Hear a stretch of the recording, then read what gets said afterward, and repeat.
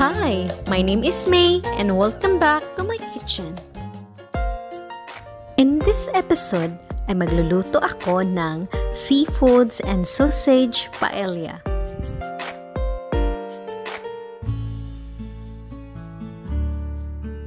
Here are all the ingredients.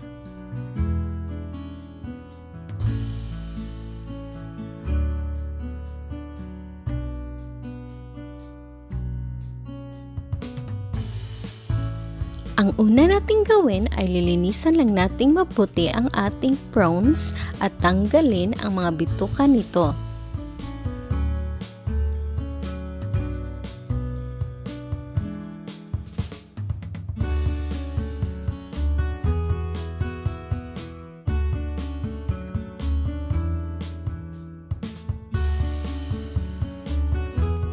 Nalinisan na natin lahat. So ngayon, itong heads and shells ng ating prawns ay hindi natin ito itatapon. Dahil ito ay perfect gawing prawn stock sa ating paella.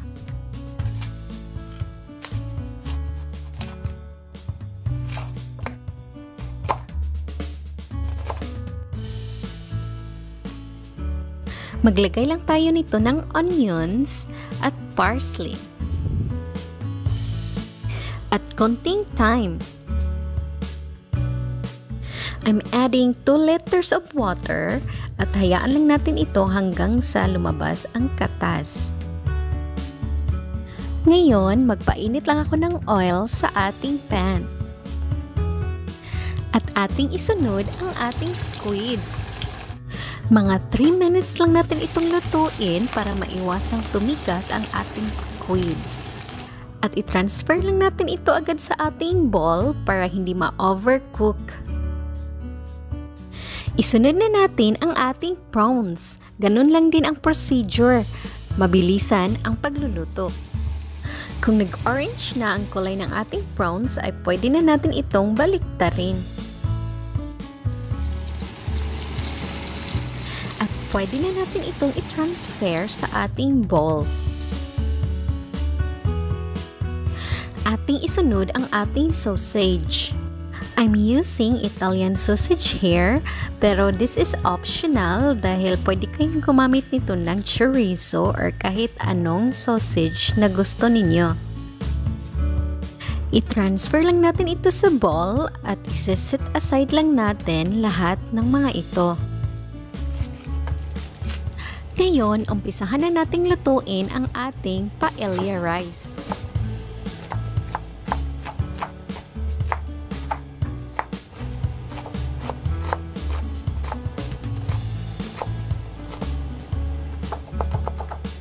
Sa parihong pan, maglagay lang tayo ng onions. At i-caramelize lang natin ito.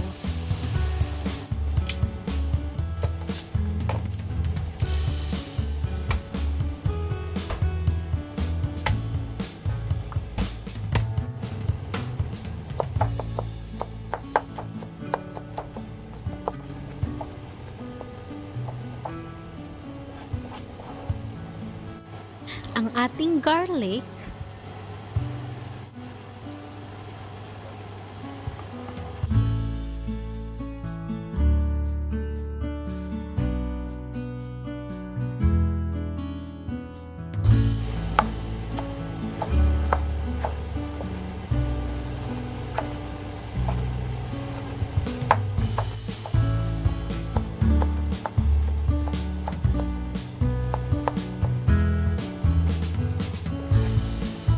chopped tomatoes,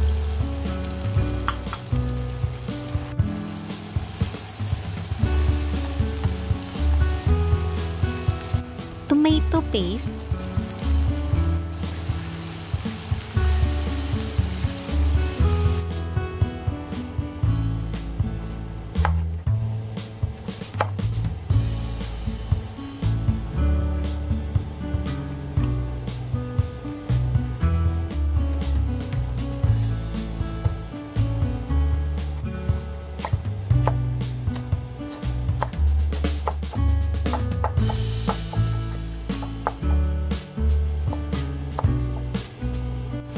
capsicum, Para sa smoky flavor ng ating paella ay mag-a-add lang tayo nito ng smoked paprika, ground white pepper,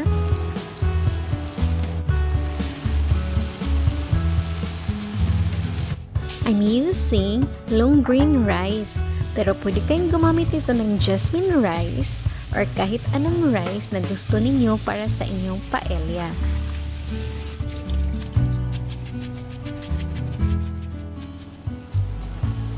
Rice,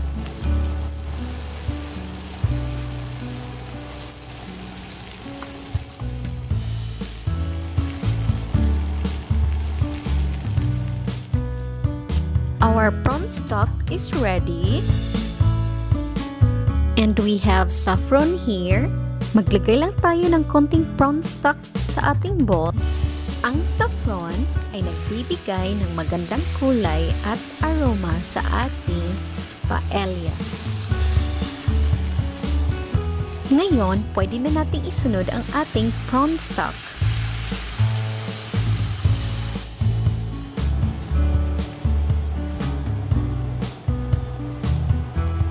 At ang ating mixed seafoods.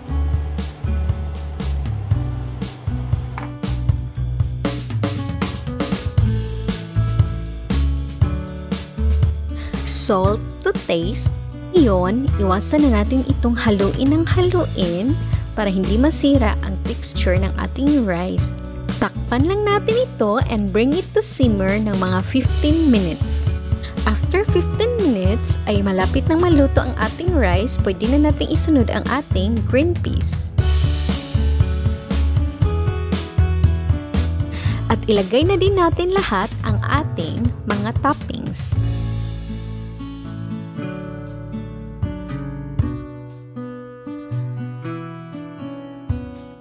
Andito na lahat ng toppings.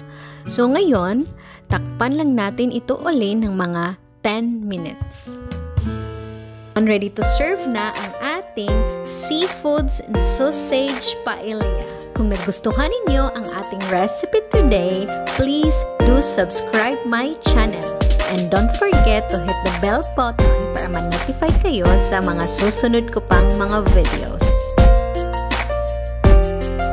Thank you for tuning in. See you next time. Bye!